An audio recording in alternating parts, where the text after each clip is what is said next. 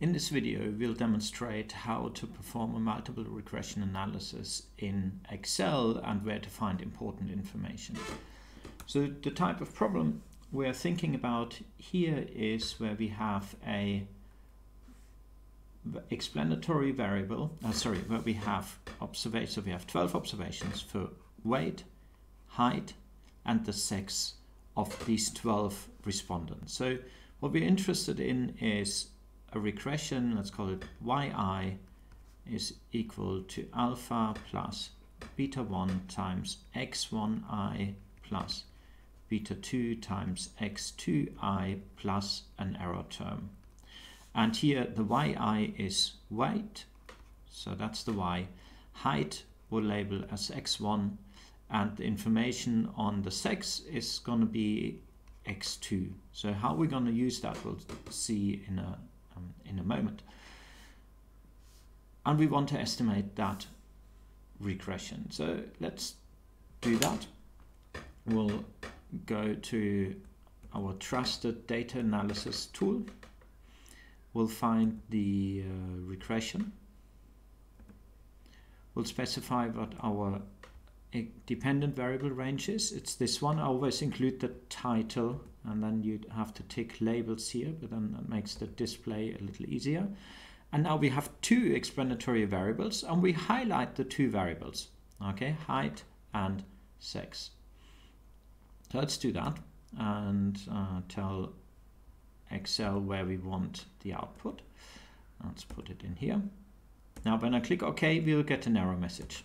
Okay, Excel is complaining, hey, input range contains non-numeric data. And indeed that's true, because that information here on the sex of the respondents is coded up as text, female and male. And when we do regression analysis, everything has to be coded as numbers. So this is why we defined this, what we call a dummy variable here, and it contains exactly the same information as sex. We called it a male dummy, and all the respondents which are male have a 1 in that column, whereas all the female respondents have a 0 in that column. So it contains exactly the same information, just as numbers. We'll have to put that information next to the height information, because we have to highlight all the explanatory variables as a block. You'll see that in a moment.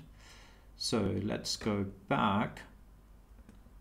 So let's just show this again. So actually now miraculously it's the male variable which is now the x2, and that is exactly how we will be doing this.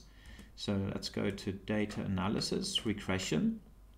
Let's see, the dependent variable is still coded up correctly. The input range, where is the input range? So we want this. Okay, and the output range the same, labels is ticked. Let's click OK. And here we have our regression output.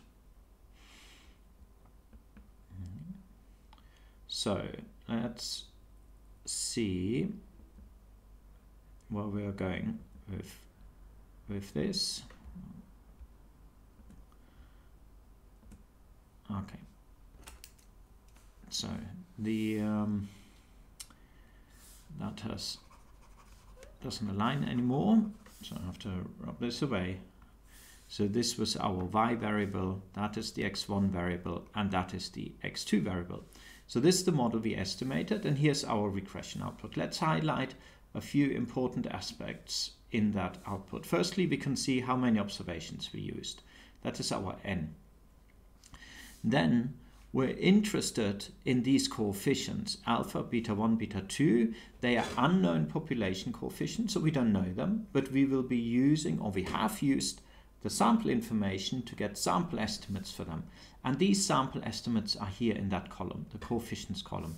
We're having 3 coefficients, we're getting 3 sample estimates. So what we have here is yi hat, so I'm writing down basically our regression line. The sample estimate for alpha is 9.9 plus the sample estimate for beta 1, that is the coefficient to x1, which is height, which is here, is 2.1 times x1i plus the sample estimate for beta 2 for the male dummy variable is 13.7. 13.7 times x2i. Now, since we're looking at the estimate here, we'll not have an error term here. This is our line of best fit. And we'll label this sample estimate, the 9.9, we often label that as A. That 2.1 would be B1, and that 13.7, that's our sample estimate B2.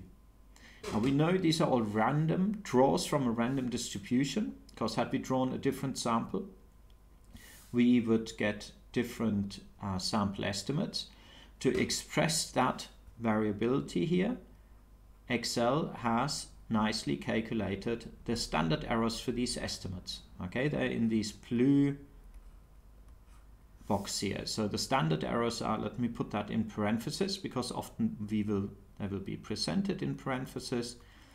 42.2, as I'm rounding to 1, only here 0.8 and 7.4. These are the standard errors, okay, of A, B1 or B2. So using this, Excel continues on and gives us some extra information here. The t-stat and the p-value. These values relate to a hypothesis test.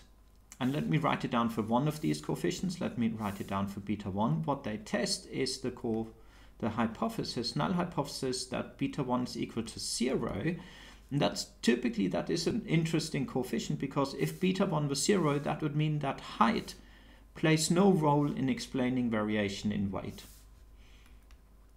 against the alternative hypothesis that it is unequal to 0. So it's a two-sided test. And so for beta 1, we're looking at this row here. You can see the t-statistic, which we use. So the t-stat here is 2.6298. And the p-value of that test is 0.0274. So at an alpha of 5%, for instance, we would reject that null hypothesis. At an alpha of 1%, we would not reject that null hypothesis. And lastly, Excel also calculates a confidence interval. Let's stick with the